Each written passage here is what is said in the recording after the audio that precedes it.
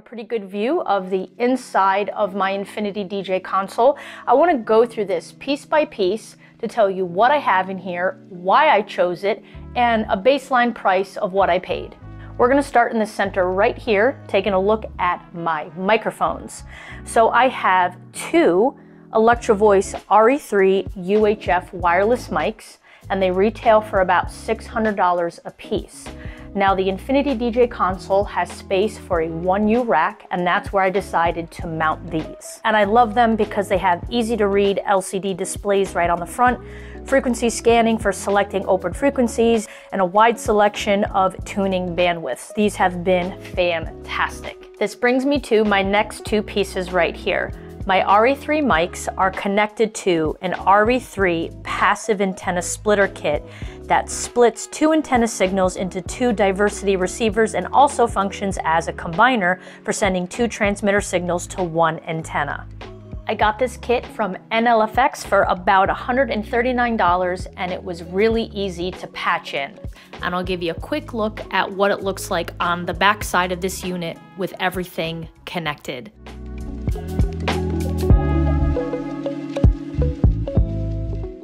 The antenna splitters are run real nice to the front of the booth. Right here at the top, we have the incoming antenna signal, both A and B. So this wire right here comes right out of the splitter, comes to the front of the booth, and is run along the bottom using these wire management holes. All the way to the corner, there's an additional hole right down here so that I can run it inside the cubby and then connect it directly to the antenna.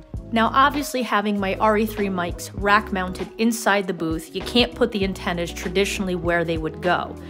Now, prior to getting an additional wire kit from NLFX to move my antennas to the front of the booth in the top corners, I had the antennas coming out the back right in front of me. Now, I didn't have any dropouts, reception was fine, but the position was a little annoying, and I did eventually want to move the antennas in a better location, and that's by having clear line of sight and being up high and in a good position. So I wanted to get them out from behind the booth and get them up towards the front of the booth. And that's where I eventually ended up getting the Max cable pack, also from NLFX. Now I'll show you a picture of that right now so you can see what comes inside the kit. It's going to give you everything you need to kind of get this up and running as quick as possible. And it came with the antenna kit to get the antennas to the front of the booth. Since I showed you how to run the cables, I figured I would show you the mount itself. Now this is the RE3 antenna. Unfortunately, it is pretty large, but it is what it is. So this is the mount kit that comes in the Max cable kit that I got from NLFX. Now Danny has pre-drilled a hole in the booth, so if you want to mount an antenna, you can, just by simply pushing out the white plug. All you have to do is just take your thumb, press pretty firmly, and it's gonna pop right out. Now this antenna mount attached really easy with just a couple of screws that I could use a screwdriver and just make them hand tight. It was not hard at all to screw into this material. They mounted really easy. Now to remove the antenna, pretty self-explanatory, just simply give it a twist to unlock it, and this is what the mount itself looks like. And then to attach your antenna, place it, and then just give it a little turn, and then now the antenna is fixed to the booth. Definitely a quick release option. They go on in just seconds. These two power blocks are for my RE3 mic units that just run right along the side of the unit, and everything is kind of bunched up and secured on top of this ape coin. Before moving on, I just wanted to point out these loose wires hanging over the back of the booth in case you were wondering what that was all about. I obviously had to take my Roland 707M out of this console in order to show you what was installed underneath the controller. So when it's time to reinstall the controller, I will show you where everything goes and how those connect. Continuing right to left in the booth, now we're going to take a look at my powered USB hub. I got this off of Amazon. I think it was around $70. It is a 10-port powered 3.0 USB hub with a 48-watt power adapter. I highly recommend always getting a powered USB hub. You don't want to stress out your laptop. And this connects right to my power base over here in the corner, utilizing the wire management back here. Here I have my 2 ape coins. I obviously have an extender to power this ape coin here that stays permanently in the booth. I don't have to take this in and out every time. So this powers the ape coins. This powers the actual unit right here. This goes in through this hole here and will connect to my Asus laptop. This is for my main hard drive, and this is for a spare hard drive. And then in the back here, this is what connects to my Roland 707M. And I had to get angled cables to have clearance between the controller and the back of the booth. So I highly recommend any cables for this booth. Definitely get angled ones to save on, you know, some space. Moving right along, power block for the USB hub. These are power cords for my dual laptop setup. This is for my main laptop, which goes on the right-hand side. This is my Asus ROG, and this is my backup laptop. I have a Razer GeForce 1060 Max Q. Now, I fully believe in having multiple power cords for devices, especially laptops, and I didn't want to have to be bothered with taking these in and out if I wanted to use the laptop outside of the booth. So I went on eBay, found the appropriate power cord for each laptop. The Asus one I think was 40 bucks, and for whatever reason this Razer one was like 60 bucks. I have the power cords positioned so each one runs to the appropriate side. So my Asus will run right into this cubby over here, so when I go to connect my laptop, I just remove this panel and then can pull out my power cord right here, run it up to the laptop tray, plug it in, and be done. So very quick access to my power source. And obviously the Razer will go to the left cubby. Now I decided to mount these to the booth like this is because I wanted quick access to swap them out, obviously, if something went wrong. I can simply pull it off the side and swap it out for a new power cord. I didn't want to have to dismantle my whole booth to get to things, so I figured the quick access point would be right here on this panel. Now the logical next question would be is how is she sticking all of this stuff to the booth? You can use quality double-sided Velcro, but I found something different that I think is amazing. So this is a clear tape that I found on Amazon. It was $10 for the roll. See if you could see this here. It has double-sided stickiness, but it's very rubbery and also offers like a shock cushioning. I really can't explain it. It's kind of bizarre. It's like alien tape. All I can tell you is a little goes a long way, folks, and I have made the mistake of putting a whole entire line along everything that I wanted to stick to the booth, and I had a hell of a time getting it off. So literally this go around, all I did was take a pair of scissors. I cut off maybe a piece like that big, and then I just stuck one on each end, and that's enough to keep this stuff solid. When I tell you this stuff is no joke, I am not kidding. And this is like my Frank's Red Hot. What is that phrase? I put that on everything. So other than the rack mounted mic, this is stuck down with it. All of these are stuck down with it. My power base is stuck down with it. These were stuck down with it. Look, you can see it right there. Works really good. So double-sided Velcro, or you can get some of this pretty snazzy clear alien tape from Amazon. Over here, all the way on the left, this is probably the messiest part of the booth, but this is where the magic happens. This is my main power source. So right here, this is the power cord for the Roland 707M, and this right here, we're looking at the D'Addario power base. This is a tour grade power base that I got from NLFX for $30. Now I know it looks pretty underwhelming, but it is a well-featured surge protector and power conditioner. This does have some filtering in it. Now Ben did a great video on the D'Addario power base. I will put the link to his video in the description of this one, so if you want to learn more about this product and actually see how well it works, you can do that. But in general, it's small. As you can see, real estate is at a premium in this booth, and I needed something that would kind of just tuck away in the corner.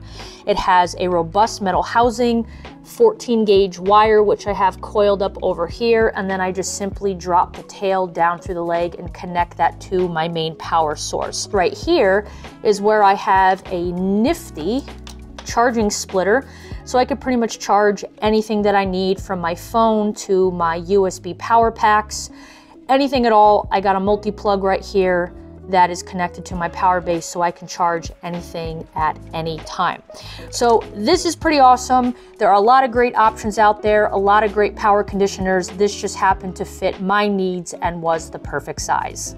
Also, as a side note, to get this to fit as good as it did, I had to remove the rubber feet and the wire management thing that's built on the power base. I took all that off. It was a couple screws so that I can make this as small as possible. So I did take that off, but other than that modification, it just plopped right on in the booth. Looking at my side cubbies, so in here I have the USB connection from the Roland to my second laptop, which will come up here. When the laptop is connected, that's what this little notch is for the wires to run up nice and easy. I obviously have my power source for the laptop on this side, and then this cord right here connects to my iPad. Now I use this as a backup. I have all the important music on my iPad, as well as DJ Pro with Beat Source linked up. So if in theory I had to DJ from my iPad, I could do that with this cord. So now I think I'm at a point where I can actually put my controller back in and kind of show you what all these extra wires go to and things like that. So let's get my controller put back in the booth.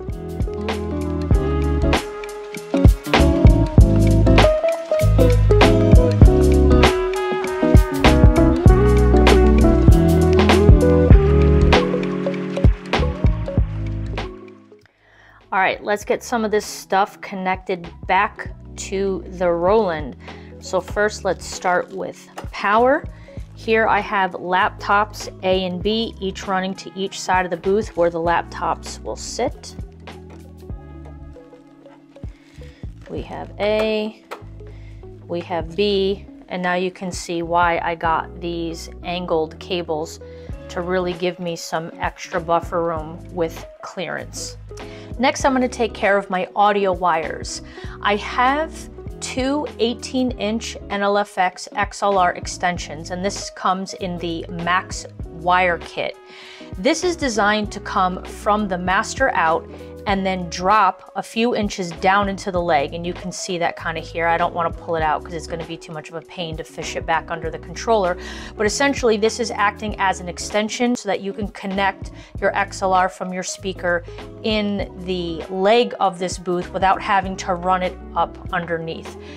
NLFX always puts the length of the cable right on the jacket of their XLR, so these plug right in here to master out. And again, I'm going to stress, you're going to want angled cables to give you that added clearance. Next, I'm going to take care of my microphones. I'm going to connect 1 and 2 like so. And last but not least, I am now going to connect my accessories. So I have designated my iPad to come out of channel 3. So I'm going to plug that right in here. Let's just say the laptop dies. You know, you have it on PC, so I can do 4 channels. But if I want to quickly move it on over to my iPad, I just move it to line, and then now turn the volume up and I can play off my iPad. So I'm going to make this 4. So I'm going to plug that right in here. I can move that to the line, simply move up the fader, and now I can use my phone as a backup as well. So this is all my backup accessories that if again something happened with the 2 laptops or I needed a quick connect, I have USB-C, Lightning, and auxiliary. Coming full circle, so here everything is connected. It runs through this hole into the cubby, and then I have my quick connects right here that we just discussed. Finishing up the tour here, you can see how nice and neat everything is on the inside. I actually have a lot of space left right here. Here's our optional headphone holder. Now, this is what I think I'm most excited to show you guys, is these cases right here. I got these off of Amazon. I think they were $15 each, and it's actually an exterior business card holder. And I was trying to find a solution where to keep my business cards. I didn't want to keep it in this cubby anymore because I had to dig through that pouch to get to them, and they were getting bent and stuff like that. So I came up with this idea. It has a self-closing lid, and it's actually pretty tight. I'm using the dead space underneath my Roland and between my RE3 mics. So if someone needs a business card, I can just simply kind of grab, hand it on over. And then over here, I put in a couple batteries in case I had to swap out a battery real quick. My microphones are battery hogs, and I like to have fresh, you know, batteries every other gig or something like that, so I didn't have to dig for them. But you can put gum, mints in here, anything you want. It's like a little cubby storage, and it just stays permanently in the booth. It had 3M tape on the bottom, so I just pushed it in, stuck it down, and I thought these were pretty awesome. So I'll put the link for these in the video description as well. And last, I have an additional mic cable on its way so I can utilize the front of the Roland. And this is why they call this the Swiss Army knife of controllers. The inputs on this thing are amazing. So I can have 2 additional mic inputs if needed, or use them as a stereo input, as you can see here, as an aux in. So I always typically keep this on the mic because it's always good to have wireless mics, but in the event something goes wrong, you gotta have one of these on you. So I'm gonna keep this in the cubby right over here, always have a wired mic. I can have this ready to go, really convenient. These things are tanks. If you do not have a Shure SM58, you gotta get one. This has obviously seen a lot of DJ life. It has the classic dent at the top, but these things are pretty much indestructible.